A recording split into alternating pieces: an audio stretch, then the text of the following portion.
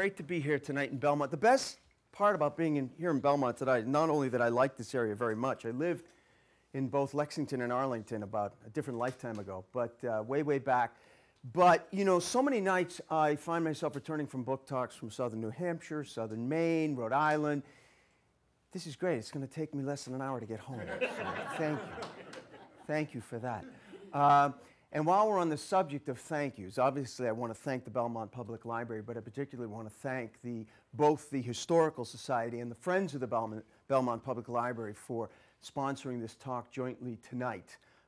You know, libraries these days cannot have enough good friends. So Belmont is blessed, clearly, to have some wonderful friends. So thank you. Thank you all for that. Thank you for coming out tonight. How many of you were, this is my second trip to the library here. How many were at my first talk? Oh, that's good. Not enough, but that's good. I'm going to be talking about my third book, all about an iconic New England institution. You know, everybody at Chronicle knows that there are actually two New England iconic institutions that I cannot pass by in all my travels all around New England. One of them is an authentic diner, born in New England, and the other is also born in New England, an authentic New England general store. Now, I started to notice about, I always say just under maybe 20 years ago, more than 10, 15 years ago, I started to notice that the diner seemed to be making something of a comeback.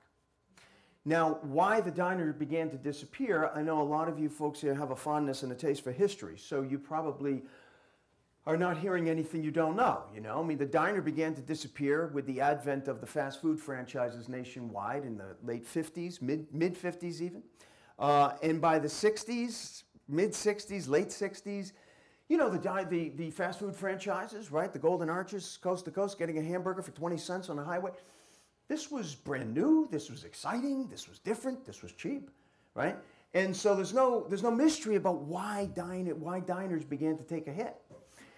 But there's also no real mystery to me why diners also began to make something of a comeback. Because if you fast forward 20 years from when the fast food franchises first appeared, then, you know, the newness and the gimmick part of it was wearing off. They began to reappear, they began to come back because not only was the newness gone, but people realized that although you might be spending only 20 cents on a hamburger, you generally weren't running into people you knew when you ran into a faceless franchise on the highway. And yet, even if you paid a little bit more for a hamburger at the local eatery, the local diner, there was an added value to that. Yes, you were supporting a local business, but beyond that, you were being part of your community. You were seeing and interacting with people from your community. That's the nature of what we call third places in American life, right? Places like diners, places like general stores. Now, in terms of general stores, they began to disappear a little bit after the diner did.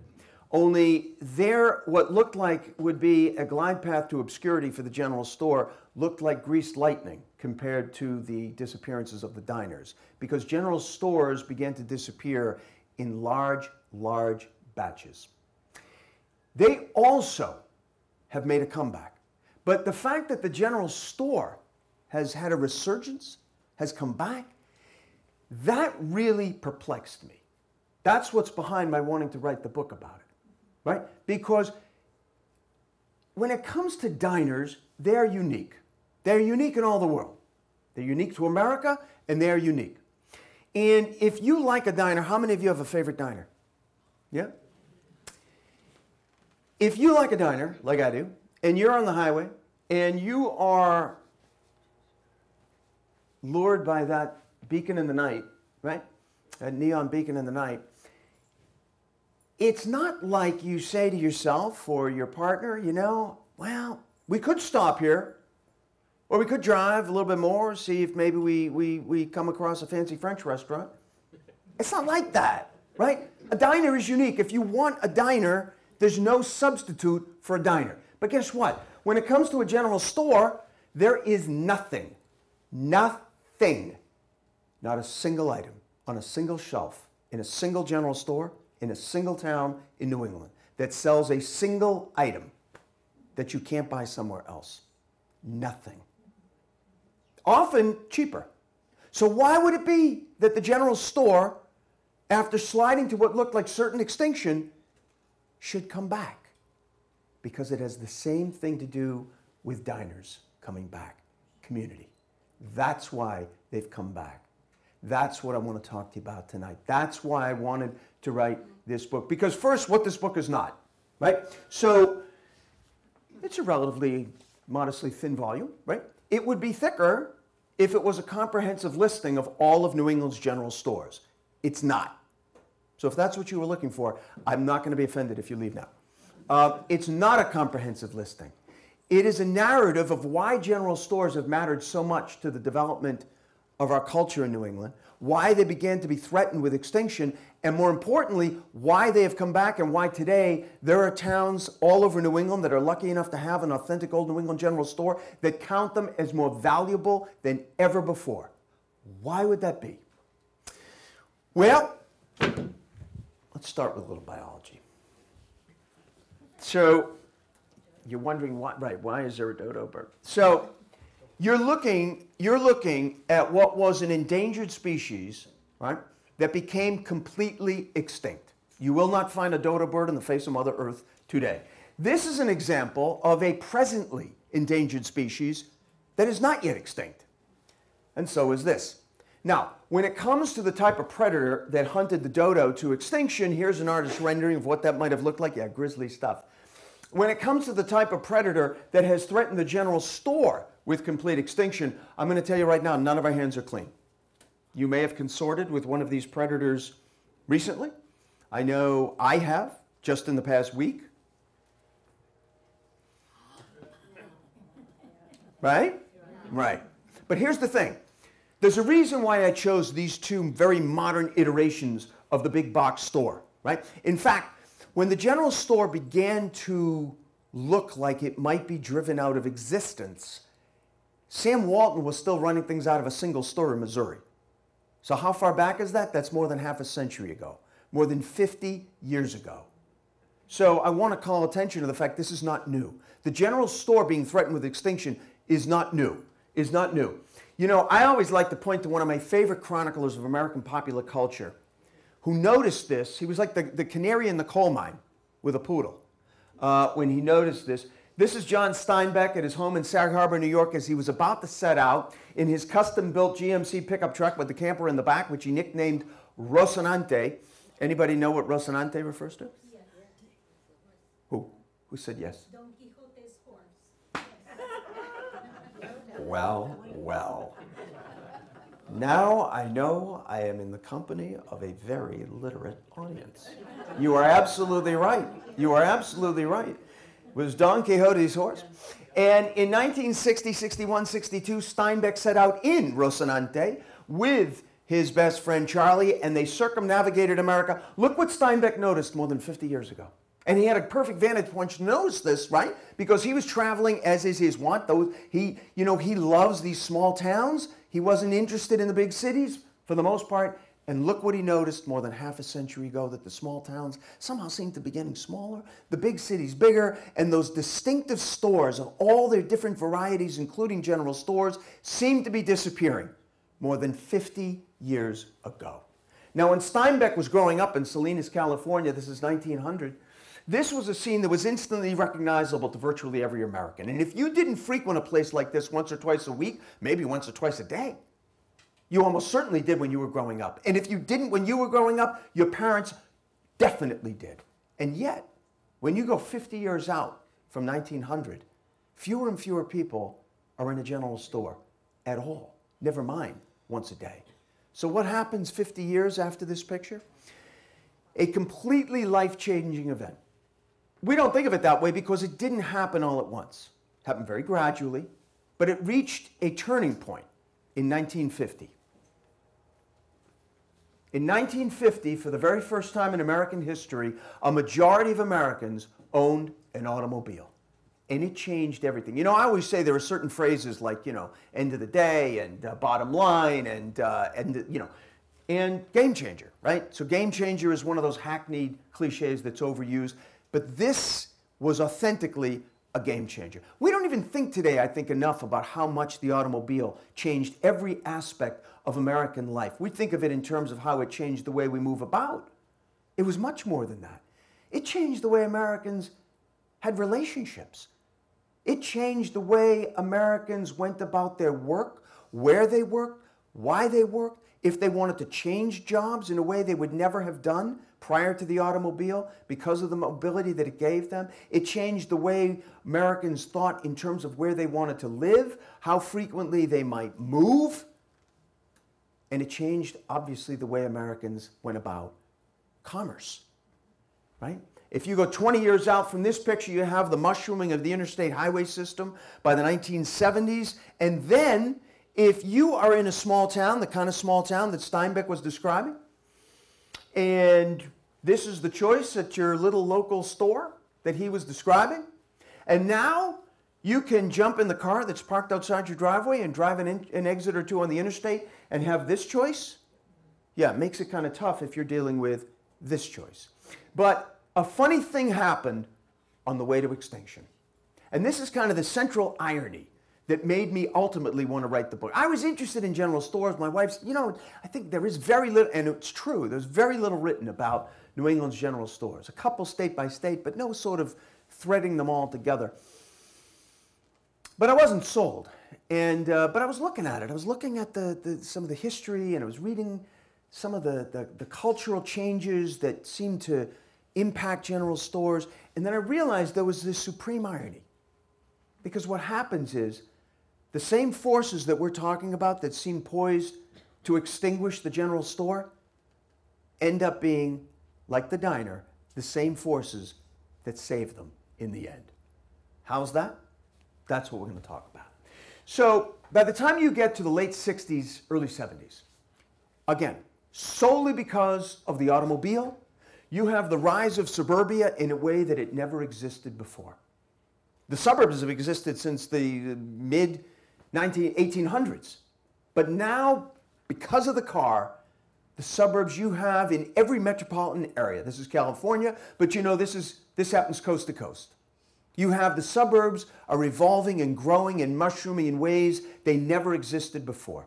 You have these, what I call super suburban communities, where the boomers are now starting families of their own, living in houses with square footages that their parents could only have dreamed about. And a lot of these wonderful super suburban communities have often great school systems and great athletic programs and all kinds of community amenities and community and recreational programs. And in the morning, you drive your car along X number of different strip malls and have your choice of 27 or 30 different places to get any number of different types of coffee. And life would seem to be a modern day utopia, right? So it turns out that within maybe a decade of the rise of these super suburban communities, mid to late 60s, early 70s, there are lots of people living in these super suburban communities that actually begin to miss something. With all these amenities, they actually begin to miss something. Anybody guess what that might be? Who said that? Community. Yes, it was community. It was community. A lot of people were missing a richer sense of community, right? Perhaps that they had grown up with, right? And so it turns out that you can live 20 feet from your next door neighbor. You can smell what your next door neighbor is cooking for dinner, right? It doesn't necessarily mean you feel part of a close-knit community. So it turns out the community is defined by something else. Something that's not just about how many people live in a given spot. It doesn't seem to be just defined by volume or density.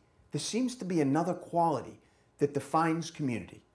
And a lot of people were missing that. They were missing that. One person in particular was consumed with the idea of community in America. And he's somebody who I feel deserves more recognition than he has. Most people have no idea who he is. I didn't before I was researching the book. But he coined a term called the third place in American life.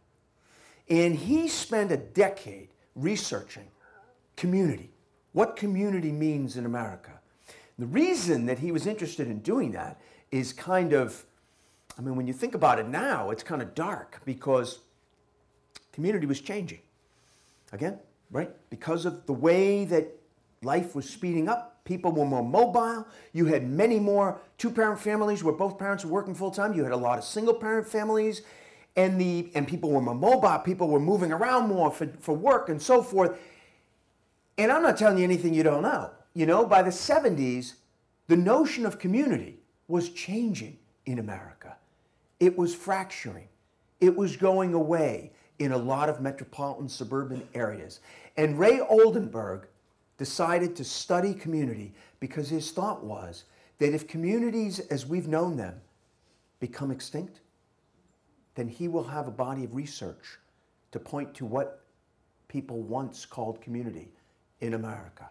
And he spent a decade studying community, and in 1989 he published his findings. He published it in a book called The Great Good Place, and in it he had something that was truly revelatory that he had found. It was this: no matter how free as a bird we think we are as Americans, we move where we want, right? We do what we want, we work where we want, go where we want, we still, he found, spend the vast majority of our lives in one of just three places. That's it. Oh, sure, you may take a cruise, you may go to Europe, you may bum around Europe for 3.5 years, but that's negligible in terms of a whole lifespan, which is what he was looking at. And what he found was Americans spend the majority of our lives in one of just three places. That's it. The first place, you can probably guess, home, family, right? Second place, you can probably also guess, work. It's the third place that Ray Oldenburg zeroed in on like no one ever had before. Because it's these third places he found that we need, and they were disappearing. A third place is not one particular place. A third place can be many different kinds of places. We're in one right now. A third place can be a house of worship. Third place can be a place where you go to get your hair done, a beauty shop, barber shop. Third place could be a general store. It could be a public library. May the good Lord bless them and keep them. It could be a neighborhood bar where you meet a friend for a drink after work, right? Where they really do know your name, right? Yeah. The thing is about a third place, you may go to a third place to do an assigned task, right? You may go to get a carton of milk. You may go to return a book. You may go to get your hair done. You may go to have a drink with Ed, right? But when you go to these third places, they all have something in common. Even if you're going to do an assigned task, you also have, even if it's an unconscious thought, that you will interact with people you know from your community. And these were disappearing. And what Ray Oldenburg found was, that's not just like an add-on. It's not just like, oh, that'll be nice if I run into, you know, it's not just nice. We need that. We need that. It validates our choice of where we've chosen to live when we meet other people who've made the same choice, who we know and like. We need it, and they were disappearing, which didn't mean we needed it any less. We just didn't have them as much. And Ray Oldenburg put his finger on it. And what was happening in a lot of these communities was that people were missing this.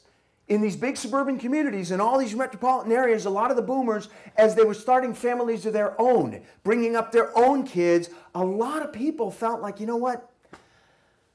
I really want to live in a town where the pace is a little bit slower maybe, and where people really know each other and interact with each other. You know, I believe it was 1975, it might have been 1973, Life magazine published a nationwide poll that a lot of people found deeply upsetting, disturbing. And it was that a clear majority of Americans, more than 60%, said they had only sporadic or infrequent contact with their next door neighbor. Right? That's what a lot of these people were feeling. They were living this close. They were living this close. And they had only how can you have only infrequent contact? How could you not bump into your next door neighbor when you go out to your car in the morning? but they weren't interacting in any meaningful way.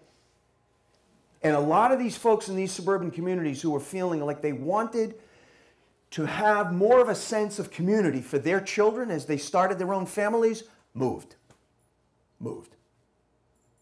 Now, I'm not saying it was one of history's, great mass migrations, mind you, but it was sizable.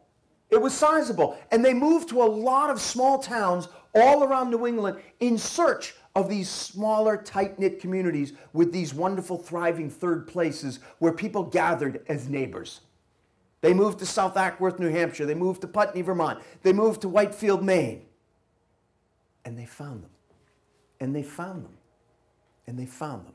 They found them in Barnard, Vermont, just for example, And what they found, too, was that these third places had never stopped being these wonderful third places, these community gathering places. They'd never stopped. The Barnard General Store was the same genuine community gathering place in 1945 as it was in 1985, as it was in 2005, as it was last fall when I was up there. But then you jump forward about 20 years. And a lot of these boomers, by the way, people who moved to these smaller towns all around New England, they walked the walk. They bought a lot of these small general stores, right? And then you go about 20 more years into the future from there, mid-60s, late 60s, 80s, 70s, 80s, you get to the late 90s, and now a lot of these people are getting older. They're thinking, maybe I'd like to slow down, maybe I'd like to interest somebody else in buying the store, take a little time off. Sounds like a good idea. The economy nationally is doing this. People are not buying general stores. Okay? And so a lot of these stores, a wave of them, if you look at the data, it's a wave, close. More than half the general stores closed in an 8-year period. And now it really does look like the general store had a little flash of life there. Thank you, boomers. It looked like, right, it might come back. And now it looks like, well, the butter churn isn't coming back either. Had a good run. And I think that if it weren't for one small south central New Hampshire hill town, more than 50% of the general stores that exist still today in New England would be gone. Would be gone.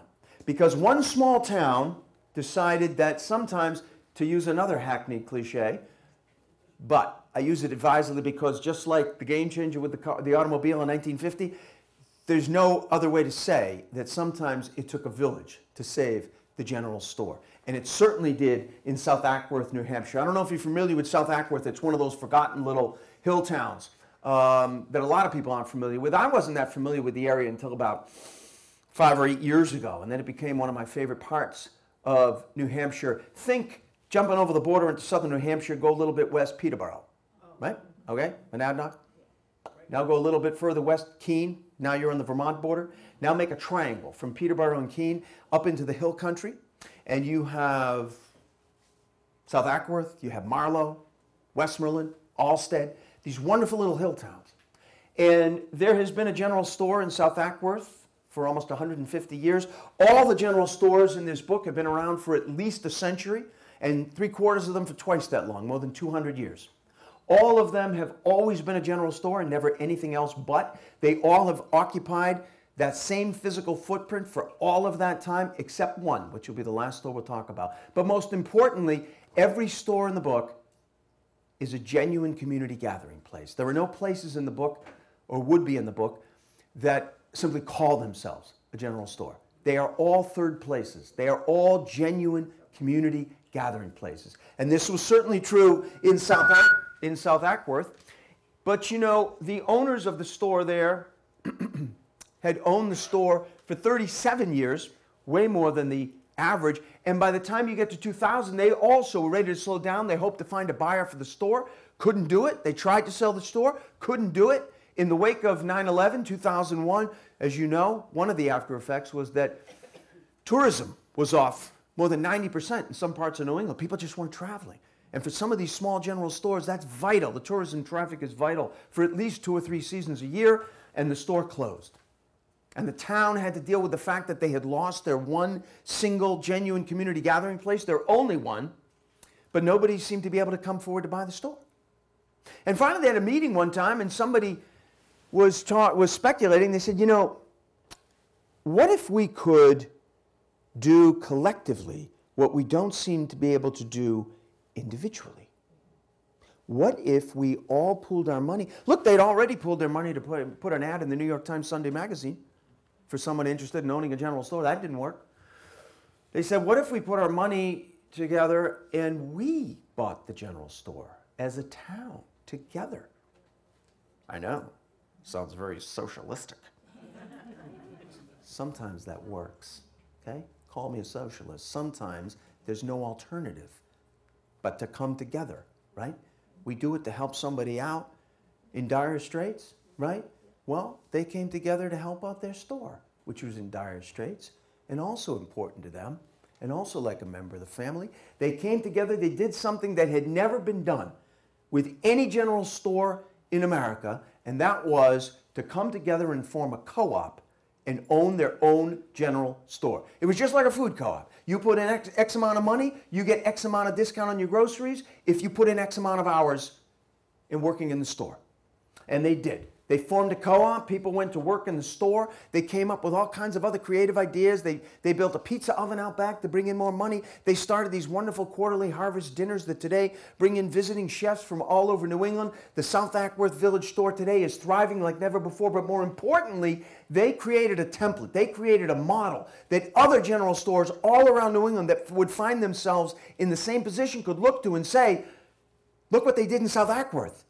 If it had failed, if there wasn't a model, I believe there'd be 50% fewer general stores in New England today. And I hope the lights don't go out there anytime soon. But in Shrewsbury, Vermont, a very different story about a village coming to the rescue of their village store. Because here it wasn't only a small town going up against the bum economy and a store that had closed. They also had to deal in a major way with Mother Nature. Now, when this picture was taken, Marjorie Pierce on the right there was in her mid-70s. And at that point, her family, the Pierces, had already owned and run Pierce's General Store for over 75 years, right? And it is the heart and soul of Shrewsbury, Vermont. It is the heart and soul of Shrewsbury, Vermont. Phil, can you see? Because I realize I've been standing here the whole time. Are you sure? Okay, all right. Just tell me to move. Seriously, you can just go like this and I'll move anytime there's a problem. But it is the heart and soul of Shrewsbury, Vermont.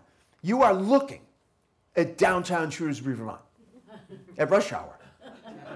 No, I'm assuming because there's two people. But, you know, but if you go out 20 years to the mid-90s, Marjorie Pierce was in her mid-90s. And at this point, she would like nothing so much as a chance to take a little time off. Thank you very much. Okay, can I please get off my damn feet already? Okay? Problem is that if Marjorie Pierce is not there to open and run Pierce's till it closes at 6 o'clock, the store isn't going to be open. So she wanted somebody to buy the store, just like in South Ackworth, and she could not find someone to buy the store, and the store closed. And just like in South Ackworth, the little town of Shrewsbury, population 842, had to wrestle with the fact they had lost their one community gathering place. Well, Marjorie Pierce felt terrible. It wasn't like she could reopen the store. She still couldn't stand on her feet all day, but she did call up one of her best friends, who happens to be one of my favorite New Englanders, now that the store was closed, Paul Brune. Now, Paul Brune is someone I bet a lot of you folks who have a fondness for history, as I do, would love Paul Brune. Paul Brune is the creator and the executive director of the Preservation Trust of Vermont. And what the Preservation Trust does today all across America, they started doing in Vermont. And what they do is they help cities and towns all across the country hold on to their history. And they don't do it out of an overdeveloped sense of sentimentality, okay? They do it out of a very developed sense of economics. Because what they have found, it sounds simple, right? It sounds self-evident. Try telling that to the number of cities and towns that go tear down historical properties all the time. And they almost always end up ruining what they've done, right? The gospel that Paul Brune preaches is that if you preserve a historic property. We could be talking about a historic Main Street, a shopping district. We could be talking about a historic movie theater, a library, a general store. Perfect example is a mill complex, right? A mill complex that is abandoned, shut down. Yes, ask Haverhill. Perfect example. It's like my favorite example. Like so many mill towns all around New England. Didn't matter where. North Adams, Woonsocket, Worcester, Fall River. By the time you get to the 60s, the mills have shut down, right? The textile industry, all moved on. And you're sitting on these mill complexes that are falling apart. They're havens for drug use and crime. And these cities wanted nothing so much as to be able to take a huge wrecking ball the size of Chicago and obliterate these things, right? Those buildings were not made to be torn down, right? And many of those cities, like Haverhill, found that it was going to actually cost more money to tear them down than it might to develop them. So they sat, and they sat. Ask the mayor of Haverhill today if he's glad they didn't tear those buildings down. Because today Haverhill is a thriving bedroom community for Boston, of all places, because the commuter rail runs right through there, and at a fraction of the cost of living in Boston, you can live in a condo in what was once a mill complex. That's the gospel Paul Brune preaches. Don't tear it down and leave a vacant lot, because developers are not interested, for the most part, often, in trying to imagine what they could put in a vacant lot, just like home buyers would almost always rather be able to imagine what they could do with a property they can see. Okay. Well, that's not what Marjorie Pierce wanted to talk to Paul Brune about, but it was in a way. So she called up Paul. She said, Paul, I need to talk to you. So Paul, being the guy he is, he jumped in his beat-up Prius, and he drove down from Burlington, and he met with Marjorie Pierce. And she said, Paul, I need to reopen the Stoa. And he said, how are you going to do that, Margie? She said, I'm not going to do it, you are. He said, I'm sorry? She said, I'm going to give you the Stoa. And I'm going to give you $10,000, which you don't deserve, but it's pretty much all the money I have, and I don't expect to need it too much more. So Paul had to explain to Marjorie that this is not what the Preservation Trust does. They're not property owners, right? They help cities and towns invest in their own properties. They help them raise money. They help them find grants. They help them find low interest loans. They help them get federal funding, state funding, local funding, but they don't own property outright. And Marjorie Pierce listened, and she said, piffle. Well, to hear Paul Brune tell it, it went like that back and forth about 35 minutes. About 35 minutes later, Paul Brune was back in his beat-up Prius, making his way back up to Burlington. And guess what? The Preservation Trust owned its first piece of property outright. To hear Paul tell it, you try saying no to Marjorie Pierce when she's in a fettle, right? So he did come back down to Shrewsbury about a week and a half later, and he had told the local historical society. You guys can relate. Like my friend Sally Deinzer there in the middle, who runs the Historical Society, he had tipped off the Historical Society. He wanted to meet with them at the store. So there they are. They met at the store. And he told them, he said, look, a lot of changes here, I realize. He said, and it's true. He said, I hold the deed to Pierce's, but I'm not going to be here. I'm not going to be running the store. And they said, well, who's going to run it? And he said, you are. And they said, whoa. They were freaking out. They were like, Paul, whoa. None of us, we're Vermonters. We don't run businesses. We're craftspeople. We're farmers. The guy with the hat makes cheese. No knock, but he wasn't ready to run a store, right? So he sold it to the store. But they didn't want to run a store. He said, relax. He said, we've done this before. We'll do it again. We're going to take lots of field trips. You're going to have lots of homework. You're going to learn how to inventory a store. You're going to learn how to order product. You're going to learn how to renovate a 200-year-old general store. And I think they did a pretty fine job. Don't you? Right. Now, I'm not saying it didn't go off without a hitch, okay? Because just before they reopened in 2009, they went back before the town and they asked for another $1,500. Now, this is a community of 842 people that had already raised $68,000. That's a lot of money, right? They wanted $1,500 more. They said, if we are going to be a genuine community gathering place through thick and thin, through the worst that a Vermont winter can throw at us, we feel we need to have an emergency generator so the lights will always stay on, the community can depend, we can meet here, it can be that kind of gathering place if need be. And, you know, there was a lot of grumbling, you know, well, Marjorie Pierce never needed an emergency generator. But they got it. They got the emergency generator, and in 2009, they reopened, and the beating heart of little Shrewsbury, Vermont, downtown Shrewsbury, Vermont, was beating once again, and all was good for 2 years. Remember I said Mother Nature weighed in? Right. Well, ironically, it ended up being the worst that a Vermont summer could throw at them, not a winter. Because in August 2011, Hurricane Irene barreled up the East Coast. It had been downgraded to a tropical storm by the time it reached the Green Mountains, but no matter, right? It doesn't matter if you're packing the 75-mile-an-hour winds of an official hurricane or the 67-mile-an-hour winds of Tropical Storm Irene. You're still going to blow away 200-year-old covered bridges like so much driftwood, and it did. The first day Irene hit Vermont, which is still the state's worst natural disaster in its history, power went out virtually all over Vermont. Lights went out all over Vermont, including little Shrewsbury, Vermont, with one exception. Because in Shrewsbury, Vermont, Marjorie Pierce and her crew, talk about the Historical Society saving the day. They trooped over through the rain and the wind and the howling and the flying debris. They fired up that emergency generator. The lights came on. To hear Sally Dines tell it, she said, you know, I looked out those windows late in the afternoon that Irene hit. She said it looked like something out of Night of the Living Dead. She said people were like coming out of the woods, seeking out the light. And they got to the store, and the lights were on, and the coffee was hot, and the Wi-Fi was working, and people were able to call their relatives and tell them everything is okay. And you may not be surprised to learn nobody's ever bellyached about that emergency generator ever again. So now we've reached a pivot point. We've talked about why general stores mattered early on in New England's history, why they were threatened, and how they began to disappear, and how they began to be saved, right? But now you reach a point by the mid-2000s where the national economy is doing this now, right? Now it's booming. Now it's doing good.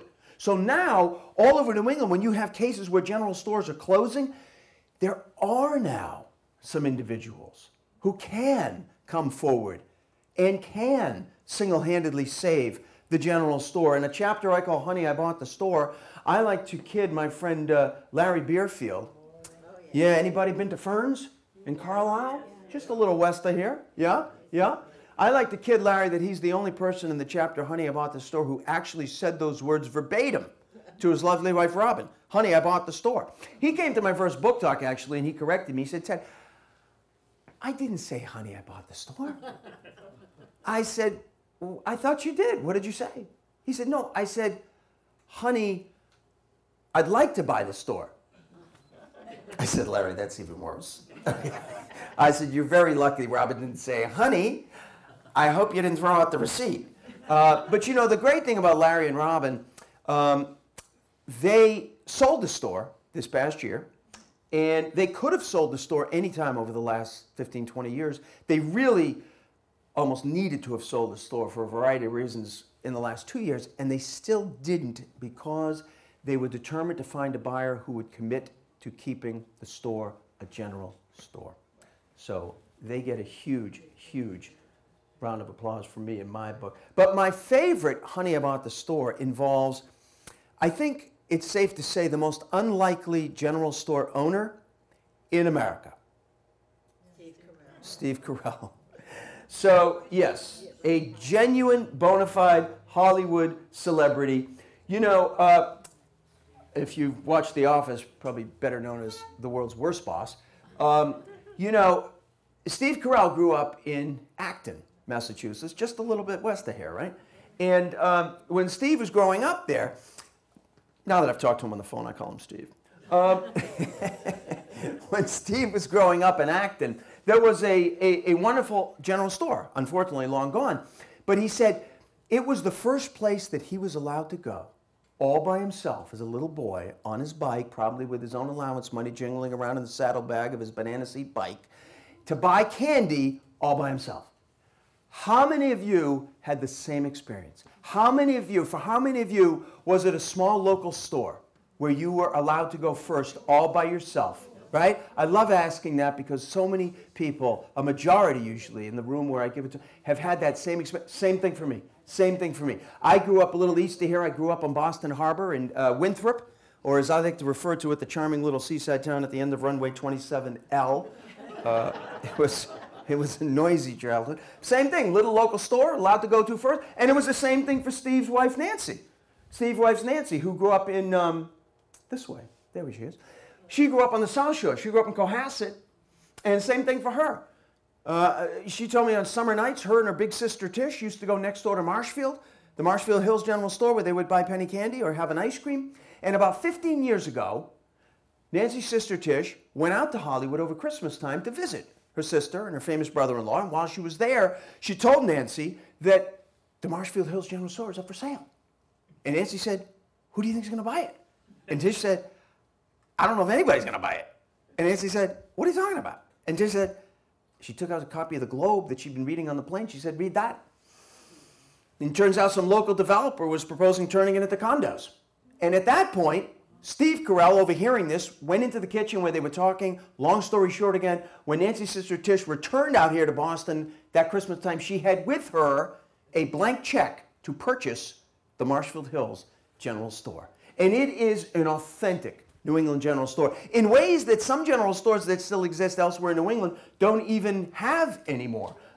It still has, on the far right there, it still has a working post office attached to it. Time was that the post office was an integral part of every single general store, but the USPS is not real fond of that arrangement anymore. You don't see it much anymore. It's still the case in Marshfield Hills. On the third floor, that little attic cupola room, during the Civil War, they stitched Union Army uniforms up there. And I think the Carells did a great job of maintaining the historical integrity of the store. Don't you?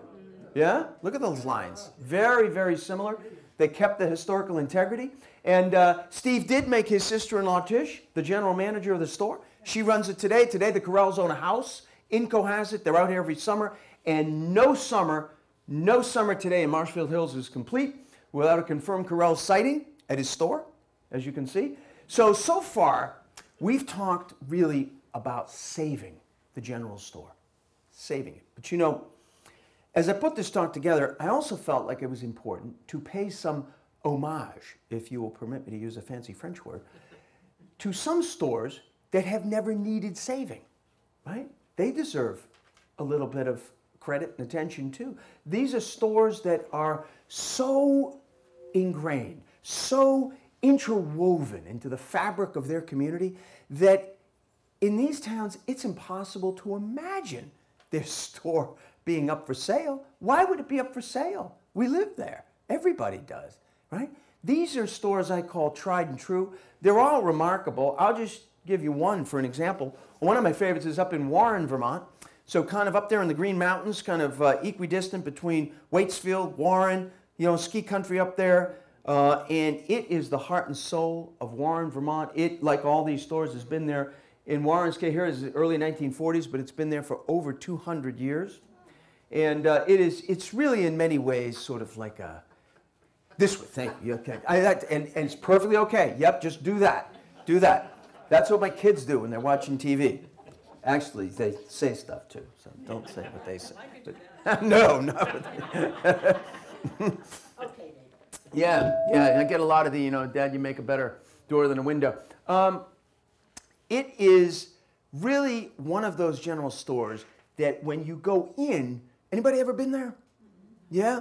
Have you ever had a sandwich from there? I measure the Warren store sandwiches in miles, right? So it's like some sandwiches are fine. Now I'll look and it's been like 55 miles, right? And I'm still eating their sandwich. But it's one of those places that just draws you in. When you're in there, you don't want to leave. I was last in there, so this is funny. Actually, I was last in there 3 weeks ago when I was shooting a Main Street story for Chronicle that will air just before Thanksgiving.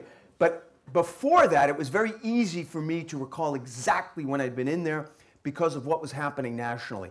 Before 3 weeks ago, I had last been in there in the spring of 2016, March 2016. So it was, whether you care to recall or not, it was a presidential election year. It was presidential primary season. And I dropped in to say hi to my friend Jack Garvin, who owns the store. I said, Jack, what's new? And he said, what's new, what's new? Oh, he said, this is new. He said, we're having a contest right now, kind of a little fun contest, to name the wood stove. You know, it does get awfully slow by the time you get to March in Vermont. It's so I said, really? Really? I said, well, have you had any candidates for a new name? And he said, funny you should use that word. So it turns out that literally just about a week before I'd been up to the store, another longtime friend of the store and a rather famous Vermonter in his own right had also dropped in. Jack told him about the stove naming contest, and obviously I was actually surprised he was around because he was pretty busy at that time in his life. I don't know, man, I thought maybe he was home doing laundry in Burlington, but he dropped into the store, and obviously quicker on his feet than I am. He said he had an idea. He said, I have a suggestion. And they liked it, and he won. Bernie Sanders won the stove naming contest at the Warren store. And you know, I always wonder, just about 3 months later, Bernie Sanders lost, not won, his bid to get the Democratic presidential nomination. And I always wondered if he took even some small measure of consolation that, unlike Hillary, he won the stove naming contest at the Warren store. I don't know, right? It could be. It could be. We find consolation in many different ways, small and big, small and big. But you know, there are also some general stores that I love to point out that are all of the above. These are like the combo platter of general stores. They're one of a kind because they are everything. They have never been up for sale. I don't think they ever will be up for sale. They are tried and true, and they are also each in their own way have something about them that is so unique that they needed their own chapter. Now, one of my favorites is, as it happens, also in Vermont, and it is in Norwich, Vermont, which is kind of the Upper Valley area, right? So imagine like Hanover, New Hampshire, and then go west a little bit, just jump across the Connecticut River, and you're in Vermont, you're in Norwich, Vermont, okay? Dan and Whit were not the original owners. Dan and Whit were actually high school buddies who worked at the store in the 1930s. By the 1950s, they owned the store. They did very well. Business was great. Business was great. They were very confident. They put this sign in the window. You've probably seen variations on that sign before, right? But I always joke at Dan and Whit's it might actually be true, okay? So they did really well. They wanted to expand, okay? They wanted to expand. Problem was they were very limited in terms of their expansion options, right? They couldn't expand on this side because of the Norwich Inn. They couldn't expand on that side because there's a street. So their only option was to expand directly behind the building in exactly the same physical rectangular footprint of the original building in almost 3/4 of an acre that was back there. So that's a lot of land for a small store to occupy, but occupy it they did. So what makes Dan and Whit's so unique is that when you walk in, you know, it doesn't look any different than what you would expect to find in a small New England general store. It's kind of cluttered, kind of claustrophobic, and in fact, the distance from the front door to that back wall where that guy and his son are standing is not any further than where I'm standing right now, certainly not any further from this door to that door, right? But if you go just to the left, there is another doorway. It's just, there's no door, there's no sign. But if you go through that door, you're in a very different place. You're in the back. You're in the back, where it just seems to go on and on. As well it should if you were walking down an aisle that's 3/4 of an acre, right? And so what you have that makes Dan and Whit so unique, you have in the front, you have a cluttered little New England general store, and in the back, you have, well, kind of like a general store version of a big box store, right? So you can imagine that you might get lost back there. It's very maze-like. It jumps down a level. It comes back up. You don't know where the hell you are. There's no signs. Nothing points you to what you're looking for. And you could get lost back there, and I'm a big enough man to admit I did. I did. It was a late winter afternoon. Dan Frazier, the original Dan's grandson, was showing me around. He said, listen, we're short-handed. I got to jump back out front. You're welcome to walk around. I did. 5, 10 minutes, you know. And then I was ready to leave and go back out front. And every single direction I moved did not get me back out. And, you know, it's not alarming as much as it is really embarrassing, right? Because you know where you are. What are you going to do, start yelling? Right? Right? It's like being lost in a corn maze. You know what I mean? You know where you are. You're in a corn maze in Sterling, Massachusetts. If I could jump on an extension ladder, I'd probably see my car, you know, 30 feet away. But you're still not getting out any quicker.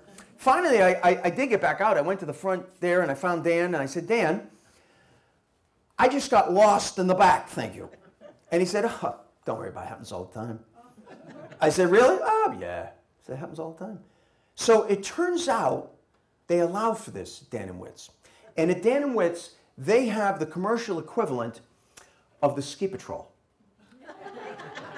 Now, I don't know how many of you ski, but you know, at a ski area, when the lifts close to the public, right? Usually 4, 4:30, depending on the time of year, when the lifts close to the public, then the ski patrol goes up, right? And a ski patrolman or woman goes down every single trail and slope to flush it out, right? And make sure, God forbid, nobody's hurt and left behind after dark. At 9 o'clock every night at 367 Main Street in Norwich, Vermont, at Dan and Witt's, they send somebody out to flush out the back. So I said to Dan, I said, that is crazy. I said, I mean, it's not like you find people back there, right? At 9 o'clock. He said, oh, yeah. I said, really? He said, oh, yeah, yeah. He said, I would say once or twice a week on average, we'll find like some 12-year-old kid wandering around.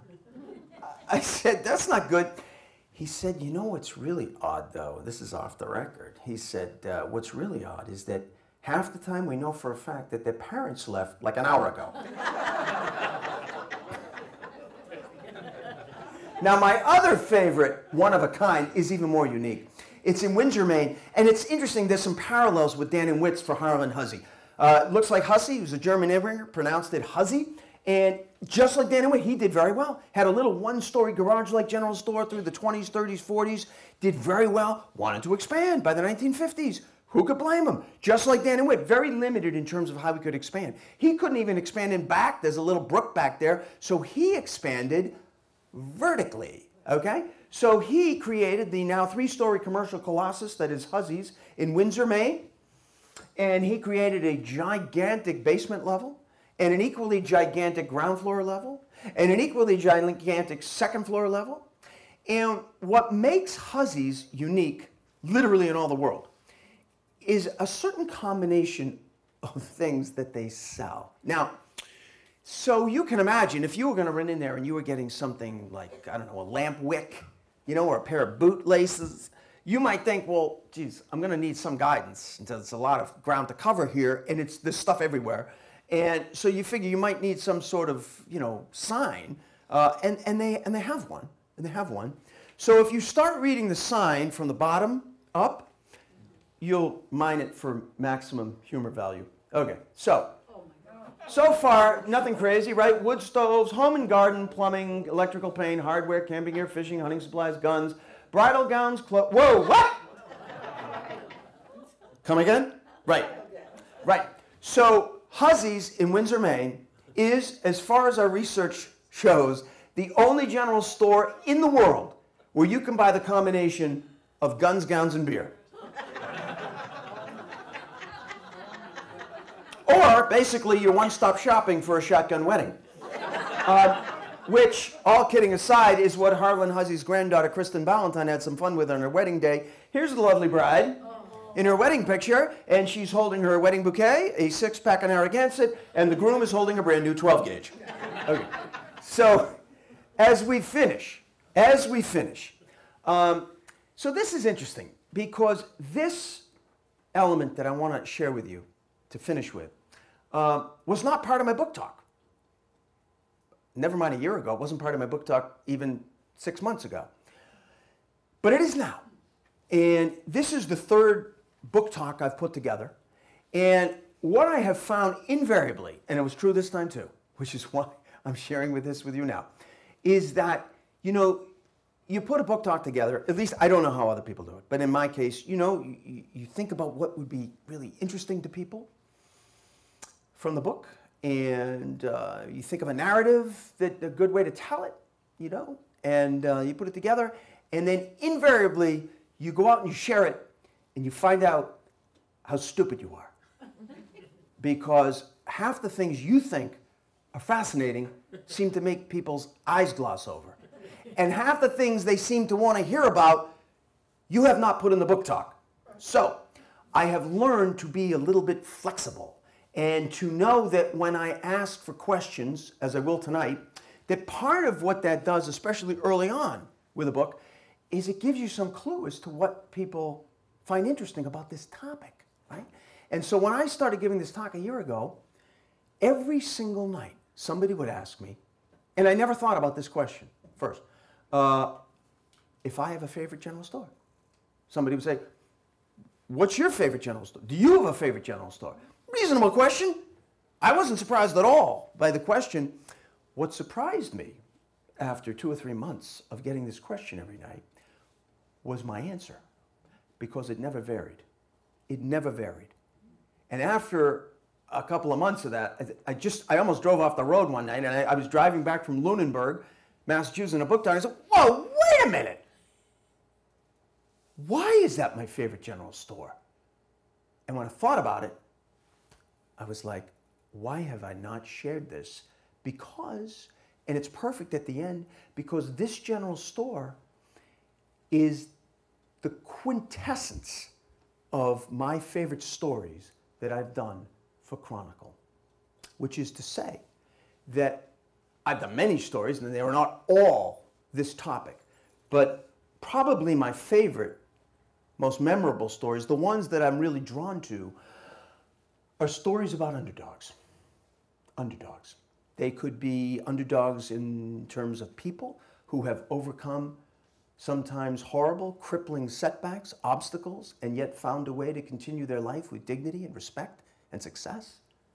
And they can be an underdog, a city or town, a waterfront like New Bedford or Gloucester that has had to reinvent itself, a mill town like Fall River or North Adams, towns where their prosperity has long since moved on, and they have had to deal with the scourge of crime and unemployment and drugs, and they find a way to continue. What are you going to do? That's your town. That's your town, right?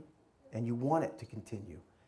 And these are the underdogs that I've been drawn to, and then I realized this general store is the ultimate underdog as a general store. It has been beaten down more times than Rocky, and it's found a way to get back up. It has found a way to save its general store, even when its general store was dead and gone. And I mean gone. So there has been a general store in Putney, Vermont for over 200 years, 1796. Incredibly, A.M. Corser, one of only 13 general store owners in over 200 years. And it has always been a general store. It has often looked just like it looked all through its history. And it has always occupied the same little spot just above Little Sackett's Brook in the middle of Putney, Vermont, except when it didn't. Remember I said there was one store that didn't occupy that same spot, that same physical footprint for all of that time? Well, this is the store. The first time it almost wasn't there was on a terrible night in early May 2008 when faulty wiring in the attic caused a fire to break out about 1 o'clock in the morning. And thank goodness for volunteer fire departments, because they were able to muster very quickly, and although it looks terrible, they were able to save almost 2/3 of the building. And it fell to, again, the local historical society jumping into the rescue. It fell to my friend Lisa Papazian of the Putney Historical Society. Somebody know Lisa? No, it's just my last name. Oh, is it really? I don't know. Maybe you're related. Maybe you're related. You might, all these years, you might have been getting 10% off at the Putney store. You'd have a free t-shirt by now. Well, Lisa Papazian called up for guidance. Remember our friend Paul Brune?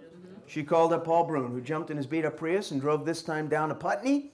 And he surveyed the situation. He said, well, Lisa, first thing we need to do is make the town owners of the store in terms of the historical society, because the owners of the store had no insurance. And they decided to take it as a complete loss, write it off, and they left town. So Paul Brune made the point, persuasive, that, you know, in his experience, he said, I have found that even when disaster strikes, a town cannot leave town. So, right? Think about that. So he helped them. And working with Bernie Sanders and Pat Leahy, they found federal funding, they found state funding, they found low-interest loans, they helped them write grants, they helped them raise money. Town of just under 1,000 people raised almost $100,000, and they were able to rebuild the store. They were able to rebuild the store. And you know, when the roof went on, traffic ground to a halt in Putney. Everybody got out of their cars. Some cases the cars were still running, and everybody got out of the cars and started clapping, because the beating heart of little Putney, Vermont was beating once again, and all was good in Putney, and people breathed a big sigh of relief that their store was open once again. But almost before they had a chance to exhale, it was gone. And as bad as this looks, it's worse. How could it be worse? Well, this was an 18-alarm fire. It wouldn't have mattered if it was 118 alarms, because nothing would have put this fire out. It burned down to its foundation stones in less than 45 minutes. But that will happen when you have a fire helped along by massive accelerant, arson. So now the little town of Putney, Vermont, population 967 people, had to deal with a double gut punch. Not only had they just lost the heart and soul of their little town for the second time in less than 2 years, but the person who did this horrible thing might be our neighbor. Who knows? That's the terror of arson. So the store was gone. It felt to people in Putney like there had been a death in the family. I can't tell you how many people expressed it in just those terms to me, like a death in the family. They'd say, you know, you find yourself driving home by the time the sun went down early November, and, you know, you'd be driving home and you'd turn that corner there by Sackett's Brook, and it was dark, and for a moment you'd forget, and you'd think that, you know, maybe I'll run in, get a cup of coffee, see if Steve's there, see if Sylvia's there behind the counter, and instead you turn the corner and there was just blackness. And they said it was crushing. And Lisa Papazian called up our friend Paul Brune again, and this time Paul, he jumped in his Prius, he came down again, he drove through the night, he got there at 6 in the morning, they met at the little stone church across the street from where the store had stood. He had sobering news for them. He said, I've already been on the phone with Bernie and Pat Leahy, and he said, I have to tell you that the federal funding is in the pipeline, but it's dependent on collateral, which is the store. The collateral's gone, the funds are frozen. So there was a lot of frustration, there was a lot of tears, there was a lot of anguish. After about half an hour, you know, it's a small, tightly knit town, word got out that they were meeting at the church about the store. And within an hour, there were over 100 people. They had to move the meeting out into the cold, open air. And after an hour or so, an older gentleman whose family goes back 5 generations in Putney stood up on that little low stone wall that meets the street right there by the corner. And he said, I just have one thing to say to you. He said, I don't care about the rest of you, but I'm going to tell you, I will be goddamned if an arsonist will define my town. And he sat down, and Paul Brune kind of let his words kind of hang in the cold air, and he stood up, and he said, well, if I understand my friend correctly here, I think we need to rebuild. And they did. And the one single silver lining of this awful tragedy is that it was such a tragedy that it made front page news all over the world. The picture of the Putney fire was featured on front page newspapers literally around the world, from Paris to Rome to Jerusalem. It led some evening broadcasts of American news shows, and money poured into Putney. They had more money than they knew what to do with. More money than they needed to rebuild the store. They formed an endowment. They were able to rebuild the store. They were able to rebuild the store bigger. They were able to rebuild the store safer and more secure. Now, they still needed somebody to run the store. The town owned it, needed someone to run it, They lucked out. They found a wonderful person who just seemed like he was made to be there at this moment to run the store, because he had been an immigrant. He was a pharmacist.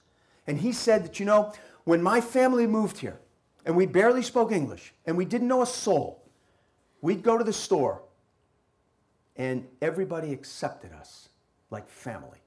And I want to give something back. And they said, well, what do you have in mind? He said, well, if I can run my pharmacy out of even a little corner on the second floor that you don't use, I won't take a dime from the store. And they said, that sounds like a good idea. So he did. He opened his pharmacy on the second floor, and all was good again and whole again in Putney, Vermont, until New Year's Day 2017. No, I told you this was an underdog story, right? Rocky doesn't bounce up and knock out Apollo Creed. It looks like he's never going to be able to win the fight, right? Because on New Year's Day 2017, this lovely gentleman died.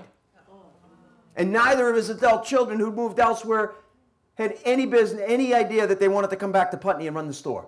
And the store closed again. But this time, Paul Brune got the jump on Putney. He called up Lisa Papazian and he said, you have got to reopen the store. She said, we don't have enough people. He said, Lisa, the longer you stay closed, the longer you will remain closed. Take my word for it. How many people you got in the Historical Society now? She said, just about 41. He said, good. Everybody put in an hour a week, open the store. And they did. The store opened last May. It is running again now. It is running smoothly again now. It is truly about perseverance, as Paul Brune puts it, in Putney. And as I finish up, I do want to inject a sobering note of reality here. You know, we've talked tonight about saving the general store, but I don't like to do this talk and leave people with a false sense of optimism, because general stores still close all the time in New England, to the tune of about 25 every year close down in New England. And they will continue. They will continue to do that. Probably the most significant loss, if you like history, was 6 years ago in Little Compton, the little village of Adamsville, Rhode Island, where Gray's closed. When Gray's closed in 2012, it was at that time the longest continuously operating general store in American history. 224 years, or just about 20 years less than the country had been in business. So that's a hell of a run. And perhaps even more poignant, this is a page from my book. When the book went to the publisher last fall, the Monterey General Store in Monterey in the Berkshires was alive and well. And today, it's gone. So these will still close, more will still close, and I think that the one thing that now is saving a lot of general stores is a new breed of general store owners, right? General stores need someone to own them. They are not museums. I know we love them, some of them for some of their historic and nostalgic value. They are not museums. A museum is a museum. They are a business, and they need someone who can run it successfully as a business and preserve this wonderful history. And there is a new breed of general store owners that are doing this, and what makes them particularly fascinating to me is their relative youth. Not everyone, but many of them are young, millennial young, like 30, give or take, younger, bit older.